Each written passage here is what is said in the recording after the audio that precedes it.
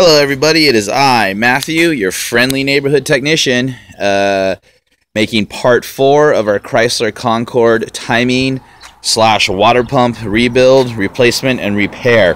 The first videos you saw the breakdown of the upper intake, the breakdown and removal of the valve covers, breakdown and removal of the radiator cross member, and also removal of the radiator so that we could gain access to the front of the engine.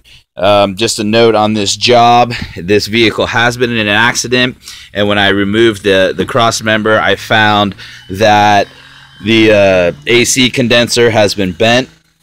I'm not real sure yet what I'm going to do with this. I know my customer is watching this video, and so what I'm going to do is just revisit this whole situation when it comes time to start putting everything back together, because I was able to get it apart without damaging the radiator, or as you can see, damaging any of the passageways there. I am a little concerned though as to how the heck I'm going to put it back together. So we'll just see what happens there, and just cross that bridge when it comes. So today we are going to start removing the front half of this engine. And so that's going to consist of, right now, the 2 tensioners and the crankshaft. And now it is time to start getting serious on this job. Part of the job today will be setting the engine to top dead center. If we don't set this engine correctly, then when we try to put it back together and start it, it will completely eat itself up, and I'll end up having to buy these people a new engine. So from this point on, in my mind, per my professionalism, it is time to slow down now so we can speed up later. So the first thing I'm going to do here, the past few videos, you've kind of seen me pause it and just run back and forth to my toolbox. Actually, today I'm going to go ahead, I'm going to get all my tools set up out here, everything that I think I'm going to need, so that way I can just continue moving forward. Once I get that done, the next thing I'm going to do is I'm going to look at removing any of my sensors. You see these? That's really easy to break off while you're in here working. You could smack it with a wrench or something and break that off, or break this off. So I'm going to remove those. Now this sensor is your crankshaft position sensor. And while I've got this open, I just kind of want to show you how this works. Okay, so as you can see, this is your crankshaft position sensor.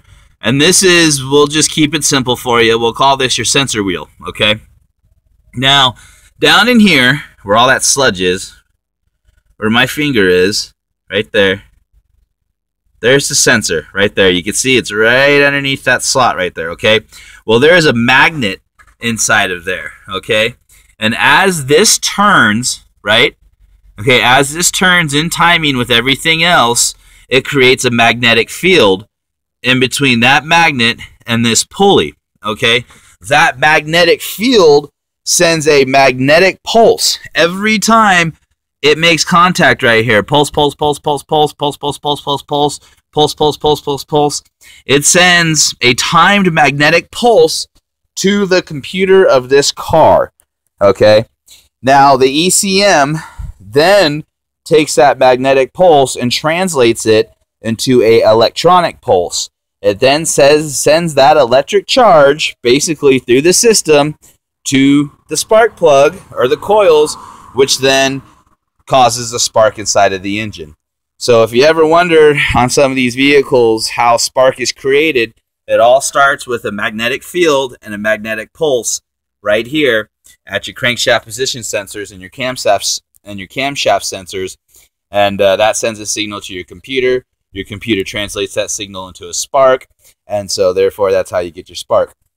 So again, all this is precision stuff. So what we'll have to do once we get these belts off, and after I get these pulleys out of the way, is I'm going to set this engine to top dead center.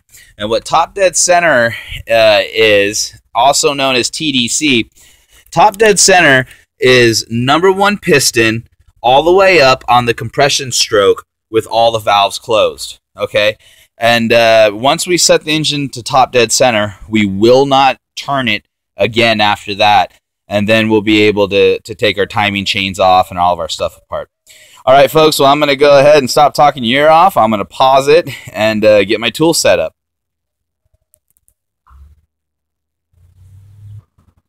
All right, folks. So as you can see here, right now I'm just starting off with a large assortment of sockets, a few different ratchets, long needle nose pliers and angled pliers, pry bars, hammer, and a belt tool.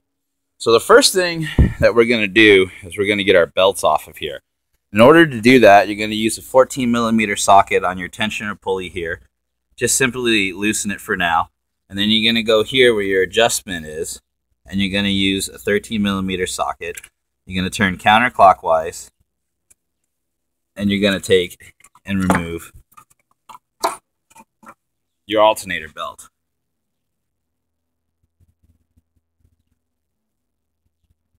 Okay. And we'll just set that aside there for now. And then from there, you're going to use a 13mm socket on your spring-loaded tensioner. You can see the springs right here. And you're going to loosen it right there. Just go ahead and loosen it. And then you're going to... I'm using an actual belt tool, but you could probably just use a socket and do this as well. And so you're going to get your tool in there, and then you're going to push down, and you're going to loosen your belt. So I'm going to pause it here, and so that way I can use both of my hands and get this done. Okay, once you have your 13mm bolt removed, your adjustment bolt, go ahead and turn your tensioner clockwise all the way back. So this way you take the load off of the spring.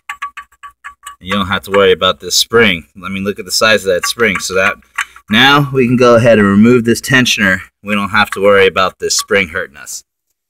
All right, I will be right back, folks. Okay, as you can see here, you've got both of my tensioners are now off.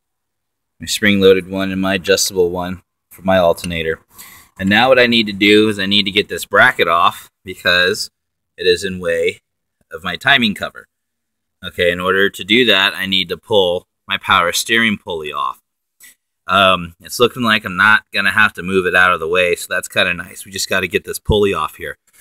So I've got my power steering puller set up there, and I've got my crescent wrench. I've just got it set up, resting on my on the frame part of the headlight assembly right there. And so I'm going to try to do this one-handed real quick just to kind of show you how it works. But I may need to pause it and set it down again. Let me see if I can get you better focus.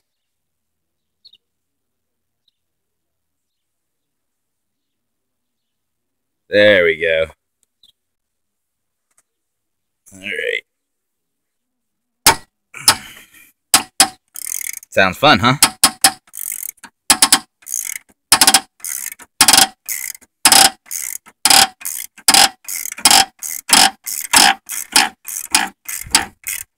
You see it coming off. Works just like a press. Just pulls it right off.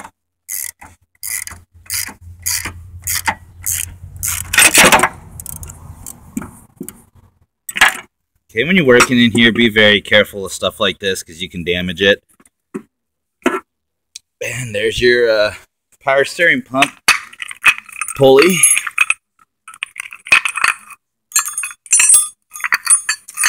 And your tensioner pulleys.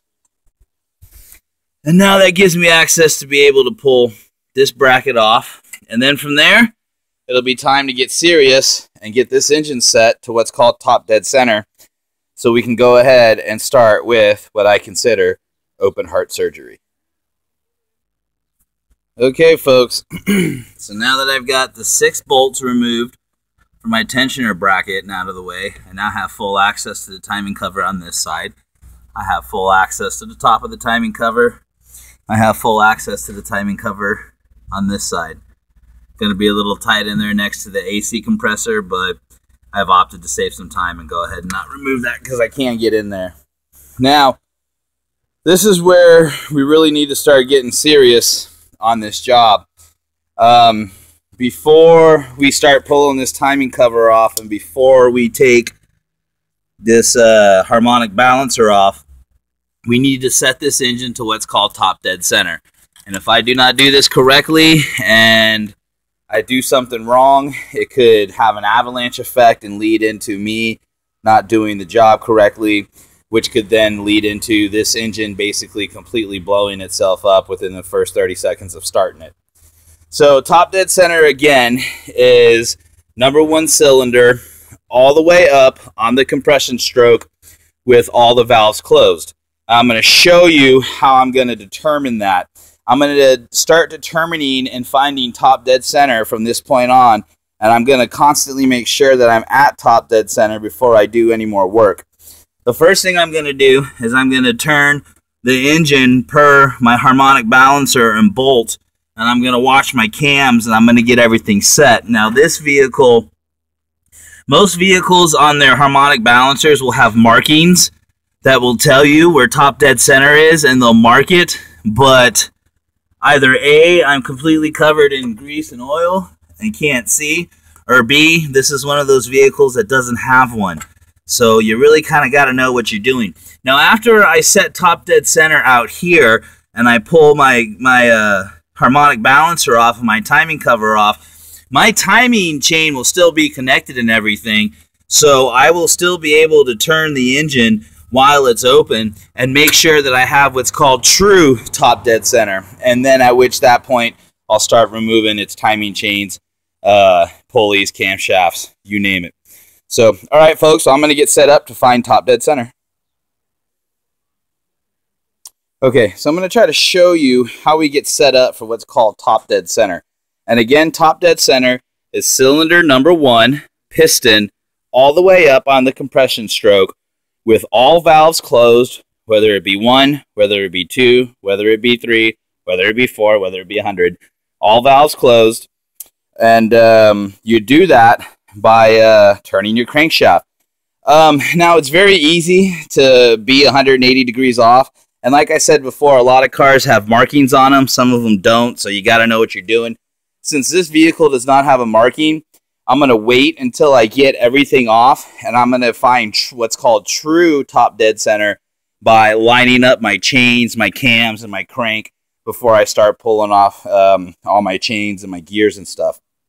So what we've done is I've taken I'm using my magnetic finder here, and I've already set it to top dead center. And how you can tell it's at top dead center right now is, as you can see, both of the cam lobes are up.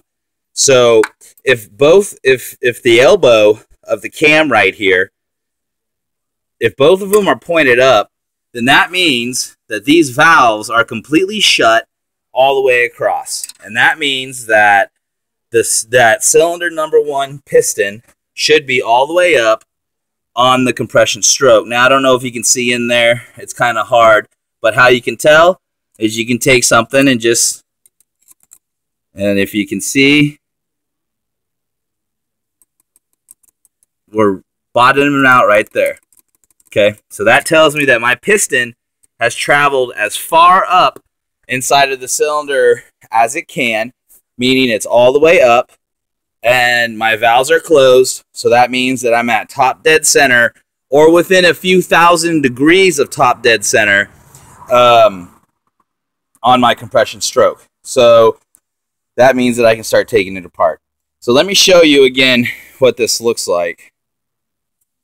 All right, so I'm just going to turn my crankshaft clockwise by hand. Now I've gone ahead and I've removed all the spark plugs, so that way there's actually no compression in this engine, making it a heck of a lot easier to turn. And you'll see my dowel rod there traveling up and down as I turn this engine, see? And you can see the cams opening and closing the valves down in there. You see that valve? See that valve's now traveling down as the cam makes contact right there. Let's see if I can get you some good focus there. Okay. And my dowel rod isn't traveling anymore. So now as the engine comes around, there you go. Now it's coming back up, okay? You see it going back up there? All right. So now that it's coming back up, I'm going to watch my cams right here, okay? And they're coming back around too. Now I want them both to be at an angle. As my rod comes back up, see it moving? My cams are coming into position.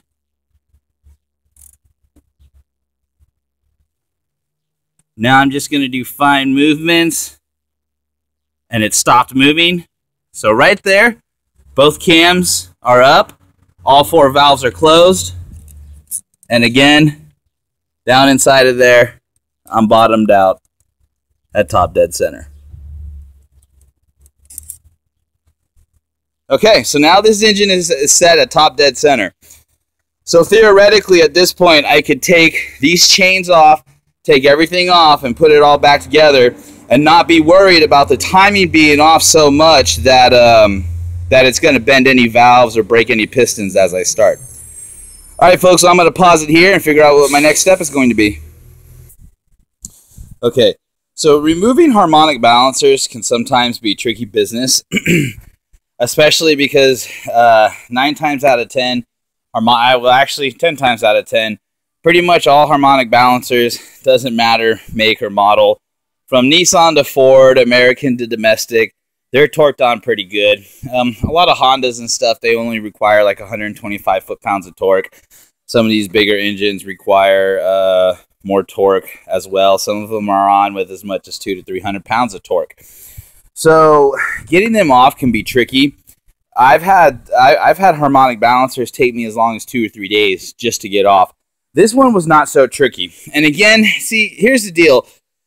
If we disconnect our AC condenser, it'll cost our customer more money that I don't think is necessary, because we'll have to discharge the Freon and then we'll obviously have to replace it. And that's a whole nother job by itself. So what I did was very carefully just kind of lift it up out of the way. So this way I could get inside of here with my impact gun and my air. And then I just used my impact gun, as you can see. I was able to get the clearance that I need. And I used my impact gun. And I got my bolt out. And also you can see that's blue Loctite on this bolt. So yeah, that's why those are hard to get out. Now this one was pretty easy to get out. So the next step is going to be getting that harmonic balancer off of there. So I'm going to pause it here. I'm going to go get my three-tooth jaw puller. I'm going to go ahead and get that harmonic balancer off.